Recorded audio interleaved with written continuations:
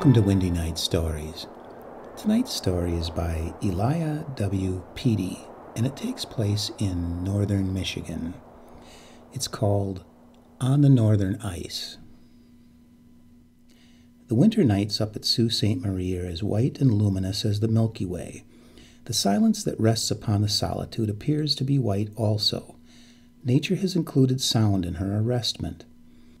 Save the still white frost, all things are obliterated. The stars are there, but they seem to belong to heaven and not to earth. They are at an immeasurable height, and so black is the night that the opaque ether rolls between them and the observer in great liquid billows. In such a place it is difficult to believe that the world is peopled to any great extent. One fancies that Cain has just killed Abel, and that there is need for the greatest economy in the matter of human life. The night Ralph Hagedorn started out for Echo Bay, he felt as if he were the only man in the world, so complete was the solitude through which he was passing. He was going over to attend the wedding of his best friend, and was, in fact, to act as the groomsman. Business had delayed him, and he was compelled to make his journey at night. But he hadn't gone far before he began to feel the exhilaration of the skater. His skates were keen, his legs fit for a longer journey than the one he had undertaken, and the tang of the frost was to him what a spur is to a spirited horse. He cut through the air as a sharp stone cleaves the water. He could feel the tumult of the air as he cleft it. As he went on, he began to have fancies. It seemed to him that he was enormously tall, a great Viking of the Northland, hastening over icy fjords to his love. That reminded him that he had a love, though indeed that thought was always present with him as a background for other thoughts. To be sure, he had not told her she was his love, because he had only seen her a few times and the opportunity had not presented itself. She lived at Echo Bay, too, and was to be the maid of honor to his friend's bride, which was another reason why he skated on almost as swiftly as the wind, and why, now and then, he let out a shout of exhilaration. The one drawback in the matter was that Marie Bugeaud's father had money, and that Marie lived in a fine house, and wore otter skin about her throat and little satin-lined mink boots on her feet when she went sledding, and that the jacket in which she kept a bit of her dead mother's hair had a black pearl in it as big as a pea. These things made it difficult, nay, impossible, for Ralph Hagedorn to say much more than "I love you." But that much he meant to have the satisfaction of saying, no matter what came of it.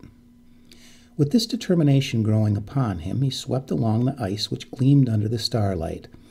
Indeed, Venus made a glowing path toward the west and seemed to reassure him. He was sorry he could not skim down that avenue of light from the love star, but he was forced to turn his back on it and face toward the northeast. It came to him with a shock that he was not alone.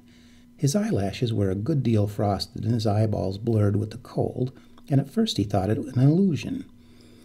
But he rubbed his eyes hard, and at length made sure that not very in front of him was a long white skater in fluttering garments who sped over the snows as fast as a werewolf ever went. He called aloud, but there was no answer, and then he gave chase, setting his teeth hard and putting a tension on his firm young muscles. But however fast he might go, the white skater went faster. After a time he became convinced, as he chanced to glance for a second at the North Star, that the white skater was leading him out of his direct path. For a moment he hesitated, wondering if he should not keep to his road, but the strange companion seemed to draw him on irresistibly, and so he followed. Of course it came to him more than once that this might be no earthly guide. Up in those latitudes men see strange things when the hoar-frost is on the earth.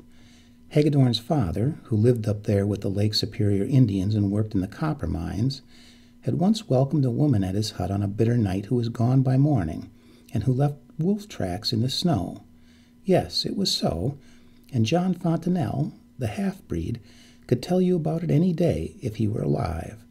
Alack, the snow where the wolf tracks were is melted now. Well, Hagedorn followed the white skater all the night, and when the ice flushed red at dawn and arrows of lovely light shot up into the cold heavens, she was gone, and Hagedorn was at his destination. Then, as he took off his skates while the sun climbed arrogantly up to his place above all other things, Hagedorn chanced to glance lakeward, and he saw that there was a great wind rift in the ice, and that the waves showed blue as sapphires beside the gleaming ice. Had he swept along his intended path, watching the stars to guide him, his glance turned upward, all his body at magnificent momentum, he must certainly have gone into that cold grave. The white skater had been his guardian angel. Much impressed, he went up to his friend's house, expecting to find there the pleasant wedding furor. But someone met him quietly at the door, and his friend came downstairs to greet him with a solemn demeanor. "Is this your wedding face?" cried Hagedorn. "Why, really, if this is the way you are affected, the sooner I take warning the better." "There's no wedding day today," said his friend. "No wedding? Why, you're not. Marie Bugeaud died last night." Marie died last night. She had been skating in the afternoon, and she came home chilled and wandering in her mind as if the frost had got in it somehow. She got worse and worse and talked all the time of you. "Of me? We wondered what it all meant. We didn't know you were lovers." "I didn't know it myself. More's the pity. She said you were on the ice. She said you didn't know about the big breaking up, and she cried to us that the wind was offshore. Then she cried that you would come in by the old French creek if you only knew—" "I came in that way," interrupted Hagedorn. "How did you come to do that? It's out of your way." So Hagedorn told him how it came to pass. And that day they watched beside the maiden who had tapers at her head and feet, and over in the little church the bride who might have been at her wedding said prayers for her friend. Then they buried her in her bridesmaid's white, and Hagedorn was there before the altar with her, as he intended from the first. At midnight the day of her burial, her friends were married in the gloom of the cold church, and they walked together through the snow to lay their bridal wreaths on her grave. 3 nights later, Hagedorn started back again to his home. They wanted him to go by sunlight, but he had his way and went when Venus made her bright path on the ice. He hoped for the companionship of the white skater, but he did not have it. His only companion was the wind. The only voice he heard was a baying of a wolf on the north shore. The world was as white as if it had just been created, and the sun had not colored nor man defiled it. The end.